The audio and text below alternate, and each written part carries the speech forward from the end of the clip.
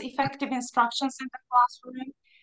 For effective classroom management, we should use effective instructions in the classroom, I think.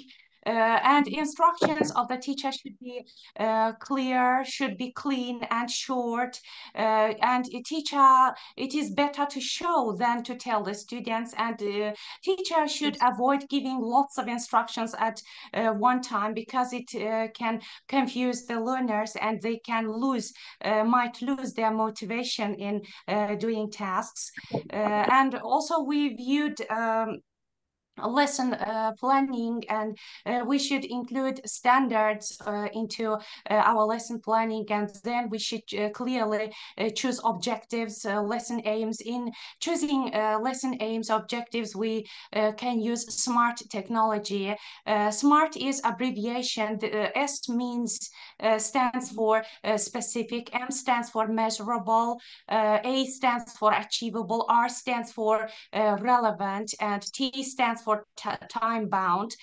So we should use SMART technology in just setting our objectives. Then we should include resources that we shall use in the classroom. Then interaction models. This means that peer work, group work, or individual work we shall use in the classroom. Then we shall define interdisciplinary approach, curricula links. That means links with other subjects, as well as we have to use good procedures in the classroom, proper timing for every stage of our classroom, as well as at the beginning of the lesson, we should use icebreakers in order to improve collaboration between students and building good rapport among students. Then last time we viewed a material that showed that sometimes it becomes challenging to manage large classrooms. Sometimes it becomes challenging to check exercises, written exercises, as well as to direct all the learners' attention to doing tasks. And also some students may have low motivation, and it also might be challenging to motivate some students in large classrooms.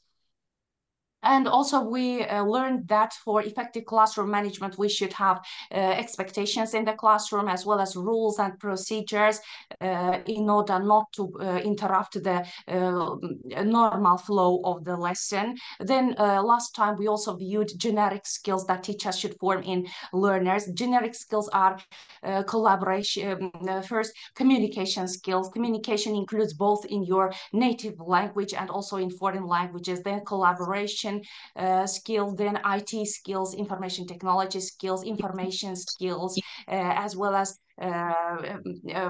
problem solving, critical thinking and problem solving skills, creativity. Teachers should form in their learners while teaching a foreign language.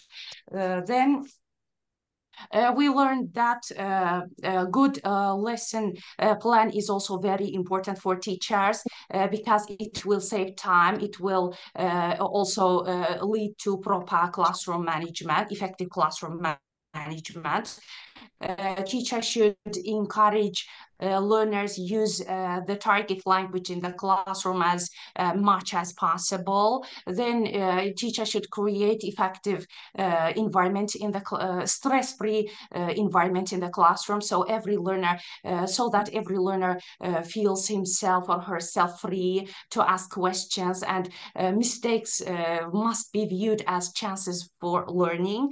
And also teachers should provide good, proper seating arrangement in the classroom, and also lighting, overall good environment in the classroom.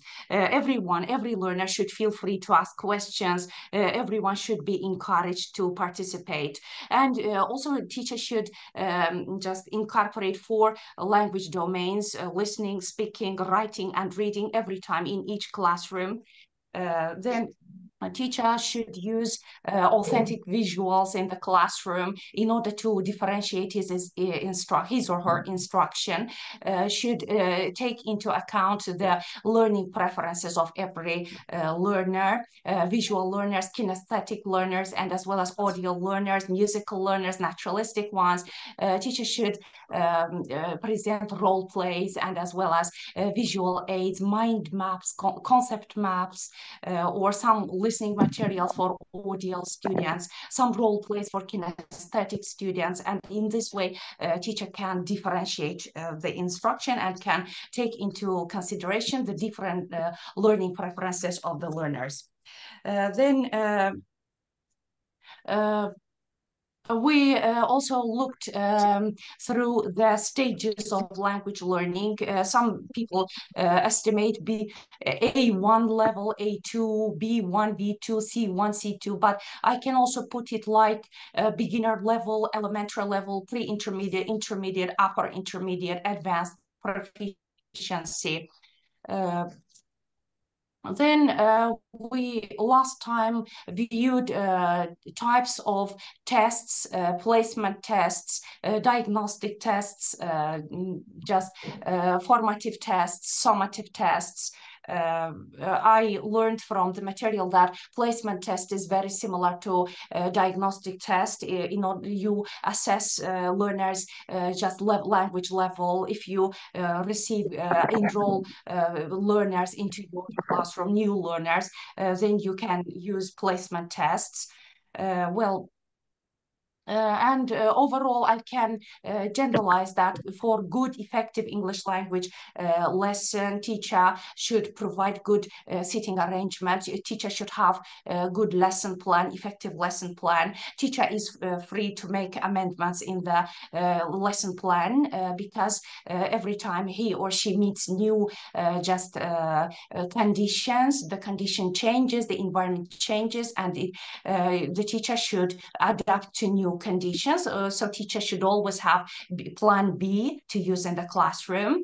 Then teacher should create effective environment, stress-free environment that learners feel themselves very free to ask questions. I think that's all that I can say for today. Thank you for listening. Thank you very much. It's said all the stage in our last lessons. Okay. Sorry, may I ask a question from Ellada teacher? Thank you. Ellada teacher, if you have students who quarrel with each other, what concrete procedure can you apply? Okay. Well, I can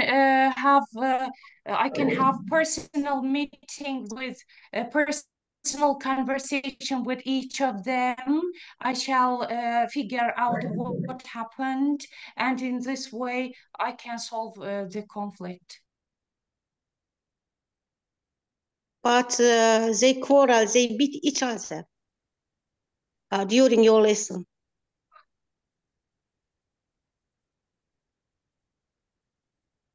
Sorry, I have guests. I can't answer your questions. I'm very sorry. I have guests here.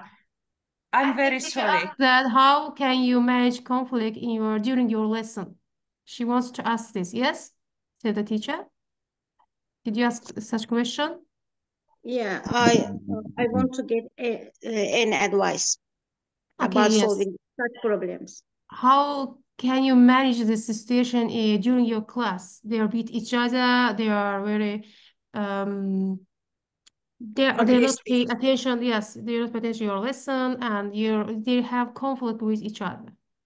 They quarrel. They beat each other. They quarrel and they beat each other. Every time they have quarrel. Yeah. Between each other. Yes. Okay. Teacher, can you ask? Okay, let's discuss it in groups. You ask your questions to teachers, and you answer these questions, and you talk about it. If you want, if you don't have any answer for questions, you can just tell the lesson, past lesson, like Ellada teacher, and you can retell it. She said all of the management about the management of classroom management, and I think she said all about it. And you can see the lesson from Ellada teacher. Okay, let's have breakout rooms. We'll discuss there. Let's have breakout rooms. Just a minute, please. We'll have breakout rooms. We'll discuss there. Just a minute, please. Oh. Okay. I'm creating the group. Please be active and open your cameras and discuss the topic. You can, I said you can talk about the last lessons, about the lessons procedures, classroom management, or something else, and ask also questions. You can answer. You can ask questions with each other, and if you want, you can just answer the question. Okay. I am opening the rooms. We'll have 30 minutes. What could... Sorry.